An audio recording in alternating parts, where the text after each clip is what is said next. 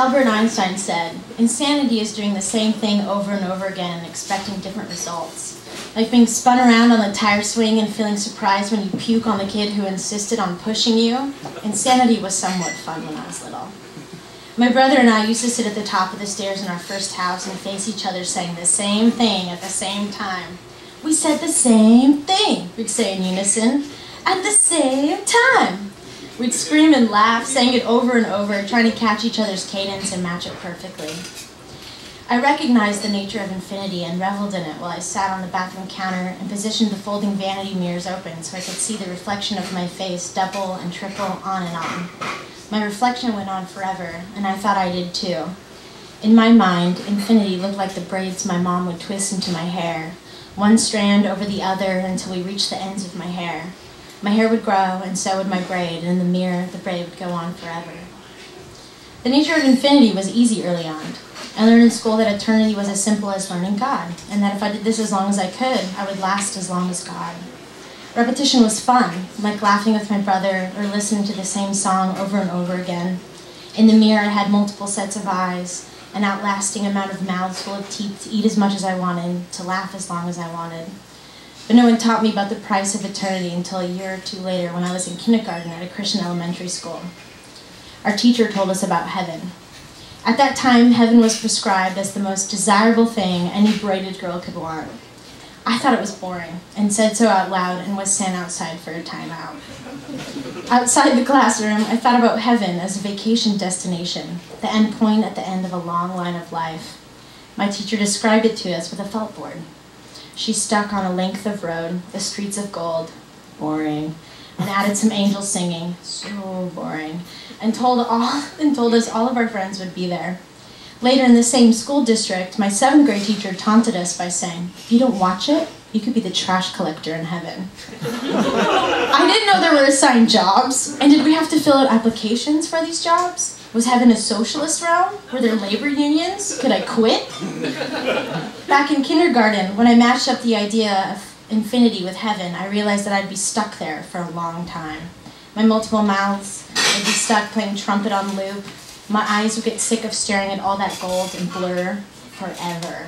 No way. I thought, heaven sounds lame.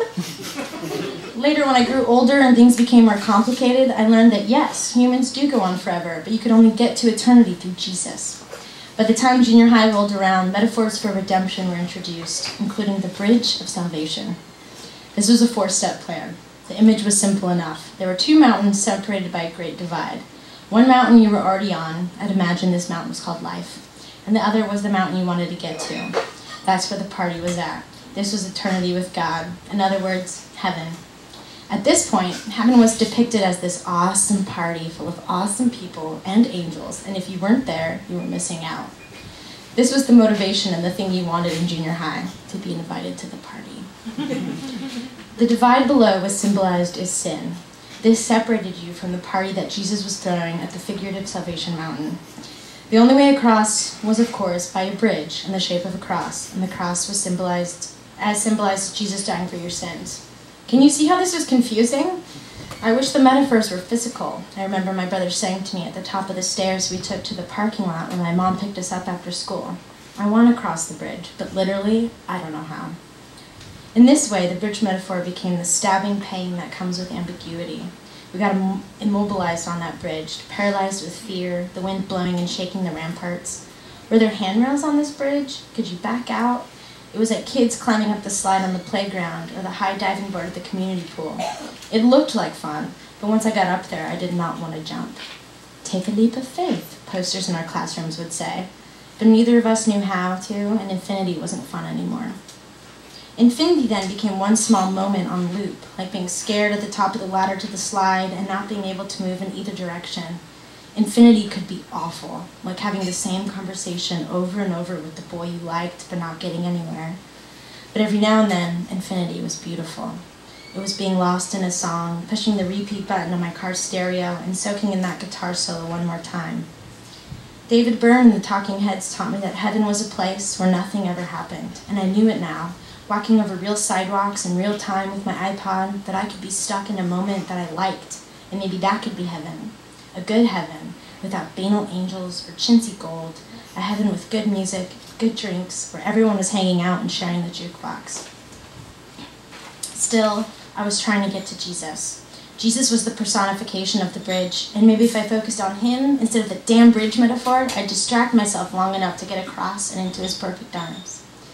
By this time, I was in high school, and I was demoralized by religion. Bored with the rhetoric and anxious, I read everything I could about Jesus. I had learned that if you draw near to God, he would draw near to you. And knowing that Jesus was God's PR man, I tried to reduce my physical proximity as best I could.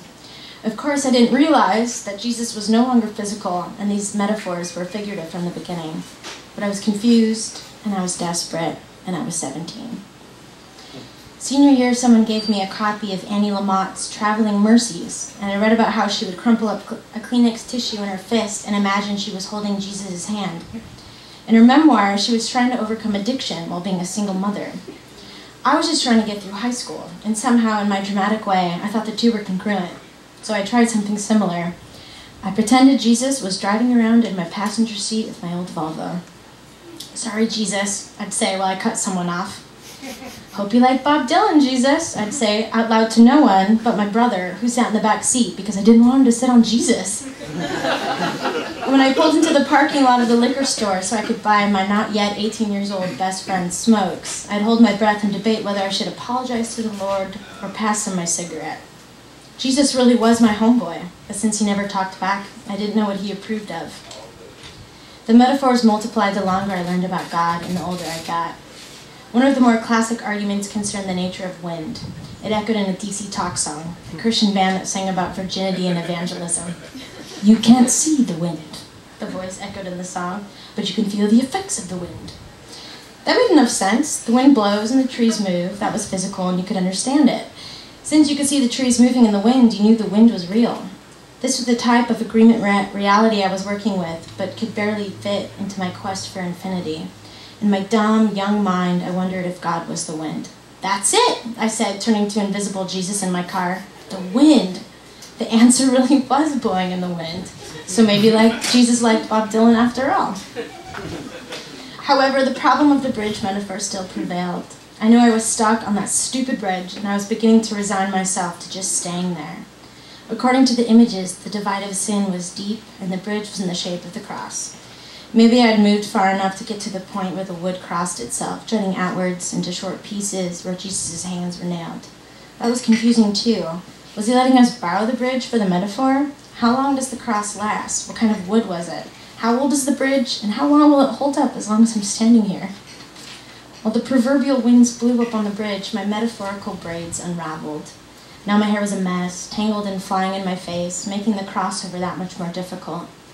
In my mind, I tied my hair back up in a braid, having moments of clarity where I felt I understood it all at last. With courage, I'd stand up to walk, only to make it a few inches before my hair unwound itself again. This was my constant metaphor, my song on loop, the insipid failure of not understanding the depths of God, the depths of sin, and the depths of the powerful fear that accompanied life. This was my obsession, my infinity where my hair and loss went on forever. I finally got so tired of trying that I forgot about the bridge, and that I was even on it, and made a home out of resignation. Sometimes I'd sneak glances of people on the other side, having a party of easy faith, having made it over to the Salvation Mountain without any hesitation. But by then I didn't miss anything. I was content with not knowing. Here I was, stuck in the middle with Jesus in my car, driving around, trying to be kind to strangers, trying to make peace with things I didn't understand. I eventually let my brother sit in the front seat and pick the songs, and we played the same ones over and over, enjoying infinity on loop, in heaven, where nothing ever happens. Thank you. Angella D'Avingon, ladies and gentlemen.